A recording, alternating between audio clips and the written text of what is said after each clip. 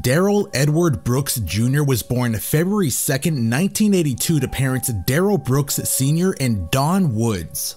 Growing up in Milwaukee, Wisconsin, Darrell Brooks Jr. was raised with his siblings by his mother for the majority of his childhood. Darrell would later state that his memories of his father included him being an abusive alcoholic. At the age of 11, Darrell's grandmother died, which sent him into a manic episode. Soon after this, he was sent to the hospital where he was diagnosed as having bipolar disorder. Following this, he would attempt to take his own life many times. Starting in 1999, at the age of 17, Darrell Brooks would begin his life as a career criminal. On September 5th of that year, he would be charged with carrying a concealed weapon as well as aggravated battery. From this point on, he would be arrested many times, from possession of cocaine to attempted strangulation. Years later, he would even impregnate a 15-year-old girl.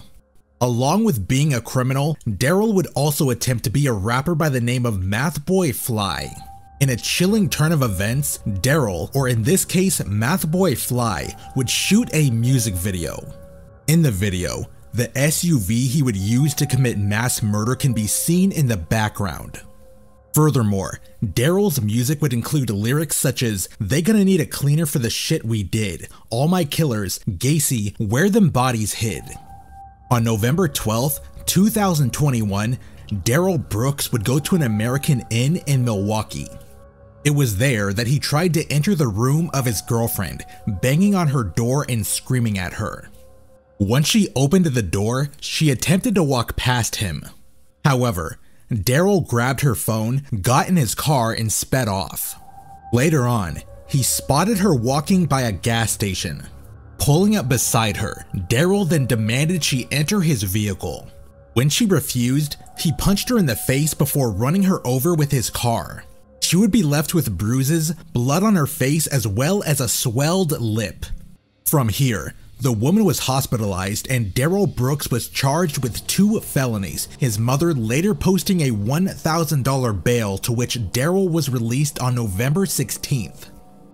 It was later discovered that before this incident, Darrell would regularly abuse the woman, going so far as to beat her for not paying his bail for other crimes he committed.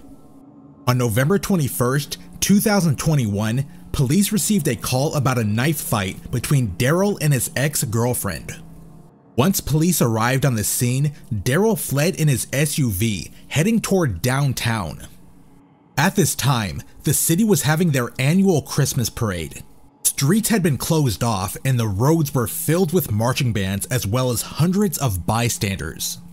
According to official court documents, a policeman by the name of Officer Butrin witnessed Darrell drive into the parade. Initially, Officer Butrin suspected that he was lost, anticipating that he would soon turn around and leave. However, Darrell continued driving even as Officer Butrin put his hand up, yelling "stop" multiple times. The officer would later state that at this point, the SUV was going approximately 25 miles per hour. Even then, the policeman still believed that Darrell was lost. This soon changed when the SUV accelerated, nearly hitting a small child near a parking stall. At a nearby intersection, Darrell activated his brakes. To everyone's horror, he then began to rapidly accelerate. With his tires squealing, he made a left turn, ramming through a crowd of pedestrians. Bodies flew through the air and dropped to the ground as he continued. According to court documents, it was clear to Officer Butrin this was an intentional act to strike and hurt as many people as possible. The officer ran after the SUV, witnessing it plow through objects and dozens of people. At this time, he would encounter multiple casualties. With dozens of bodies on the ground, many began to pull at him, requesting assistance. He reassured them that ambulances were coming and then continued his pursuit on foot of the SUV. Other witnesses would later state that Darrell had been driving in a zigzag pattern, trying to kill as many people as possible. Another officer would shoot at the SUV 3 times, successfully striking it with each shot. One witness would later state, As I continued to watch the SUV, it continued to drive in a zigzag motion. It was like the SUV was trying to avoid vehicles, not people. There was no attempt made by the vehicle to stop, much less slow down.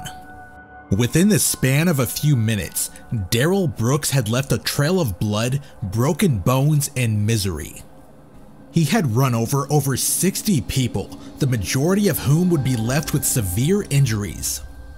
Along with this, 5 individuals would be left dead from the attack. 2 days later, 8-year-old Jackson Sparks would die due to blunt force trauma to his head, totaling the death count to 6. Another victim of his would be found to have a fractured pelvis during her autopsy. According to statements from one of the officers, Darrell had no emotion on his face while running over his victims. Following his rampage, Darrell soon fled the scene, ditching his SUV in a random driveway so he would not be recognized. He ran through a residential neighborhood, went to a house, and knocked on the door. Once the homeowner answered, Darrell would claim that he was homeless and needed to use a phone. The homeowner, not knowing what had happened, invited him inside and offered him a sandwich, but quickly ordered him to leave once police arrived. At this point, Darrell would be arrested and charged for murder. Following this, he would be held at a $5 million bail. A GoFundMe would be set up by a friend, but would soon be taken down due to violating the site's terms of service.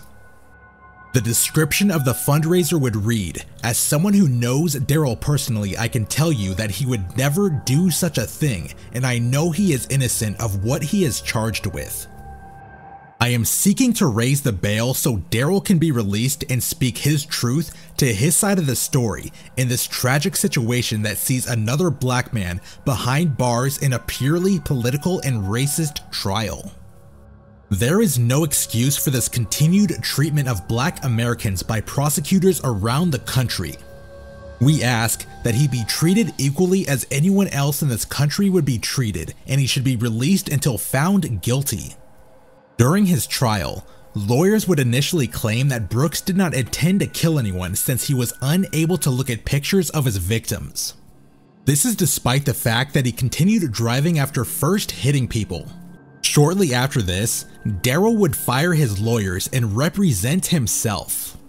From here on out, he would do nothing but showcase his narcissism. During trial, Darrell would declare himself a sovereign citizen, claiming the court system did not have jurisdiction over him. He would also show no remorse during trial, truly believing that he was the victim.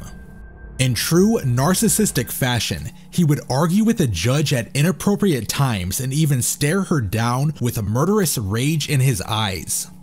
I myself know a few people with personality disorders.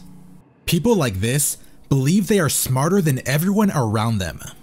When they can't get their way or can't come up with a counterargument, they begin talking over their opponent in an attempt to silence them.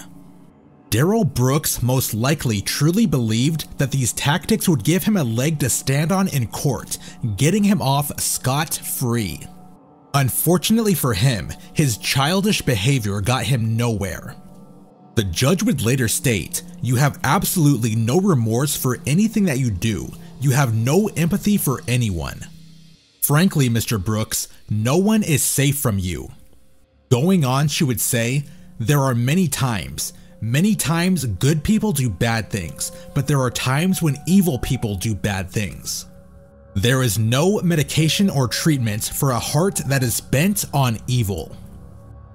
Darrell Edward Brooks would receive 6 consecutive life sentences plus an additional 700 years in prison. With that being said, he states that he intends to appeal his conviction. I hope you enjoyed watching my video. If you did, consider subscribing and checking out my other true crime content. Videos on this channel are uploaded weekly. That's all I have for now. See you next time.